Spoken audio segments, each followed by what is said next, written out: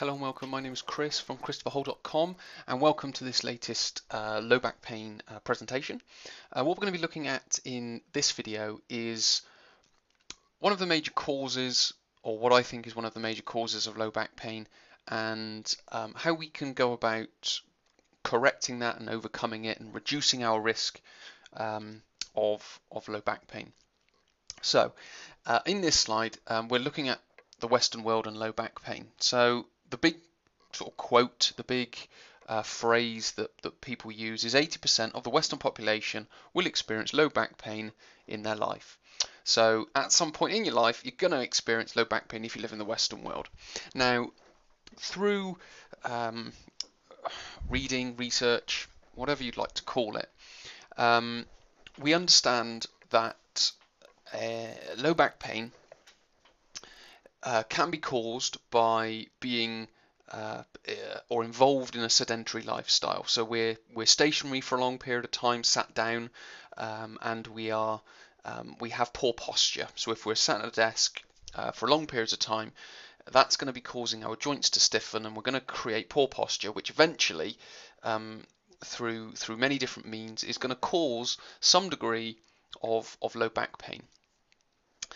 And then what we have is the other end of the scale when it comes to exercise. Now, the big exercise philosophy maybe these days is about how many calories you can burn, and it's about sort of that no pain, no gain mentality. So you've got to go into the gym and you've got to work hard. So we've got to burn as many calories as we can. So we've got to work for maybe as long as we can.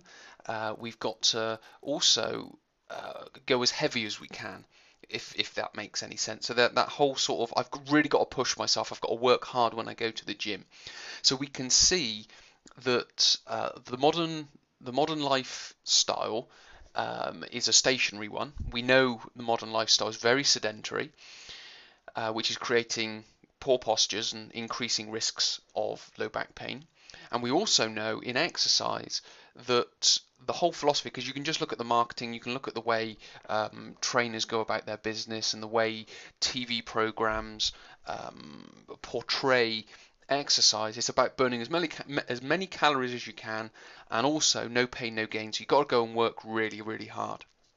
Now, in modern life, we go from one extreme to the other, and this can increase our chances of low back pain.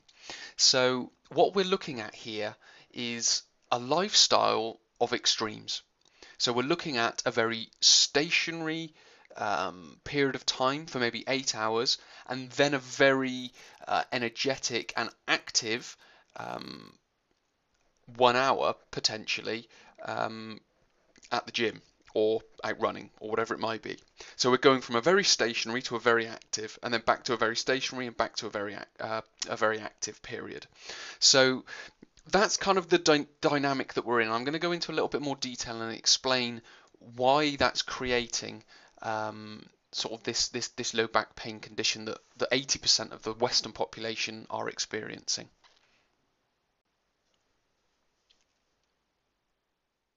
So we looked at modern lifestyle or modern life, that it goes from one extreme to the other. And what I've tried to put on this slide is how we can go about reducing this risk of low back pain. Now, exercise is touted as really good for our health, our fitness, and sort of injury prevention and injury rehabilitation. And where that is true, we have to understand that it's the right amount of exercise. As Stuart McGill says, we have to get the envelope right. There's this low back pain envelope. And if we don't do enough exercise, so if we are sedentary, we increase our risk. But if we are on the flip side of that, on the other extreme to that, if we are too active, we also increase our risk of low back pain. So what I've used here in this little diagram here, so you can see these yellow lines on the screen. Now this is an example, if we look at physiology, this is an example of homeostasis. So if we take body temperature, for example, as we exercise or as we warm up, our temperature rises. So our body begins to sweat to cool our body. But then if we were to go to the other extreme and be very cold, our body would shiver to increase our temperature. So our normal body temperature is 37 degrees, and our body is looking to maintain that. And it will sweat to cool us, and it will shiver to increase our temperature. That is known as homeostasis. And in the middle is our optimum temperature that we want to stay at, is 37 degrees. So if we go above it, it brings us down. If we go below it, it brings us up. Now this example can be used in exercise and in having a healthy back, as I've put here. So as you can see, the straight line is a healthy back. If we go from one extreme, which is too much exercise at the top, that's going to increase our risk of back pain. If we go below the line and we are sedentary, that's going to increase our back pain or risk of back pain. So what we have to do is maintain moderation, rhythm and consistency in how we move and when we move to be able to maintain a healthy back. Because like I just described, if we go from one extreme to the other of sedentary, active, sedentary, active, sedentary, active, then we're going to be increasing our risk of low back pain. So if we can moderate how much we move, so if we are in a sedentary job, if we can move a little bit more, then what we can do is we can then begin to readdress the balance, and the swing isn't so volatile because our body doesn't like volatility. Volatility is very unstable. If you look at the stock market, if you're trading in stocks every day, so you're buying and selling every day, those types of stocks are very unstable. They can be very high one day, but they can be very low the next. And that's how our risk of low back pain is increased, by having these volatile swings in being sedentary and being active. So if we can be more moderate, more rhythmical and more consistent in how we are stationary and how we are moving, we will then be able to readdress that balance, and our back, or the health of our back, will become a lot more stable. Now, it's never going to stay exactly on that line. I'm not under any illusions that we are going to have a healthy back 24/7. It's always going to be fluctuating just above and below.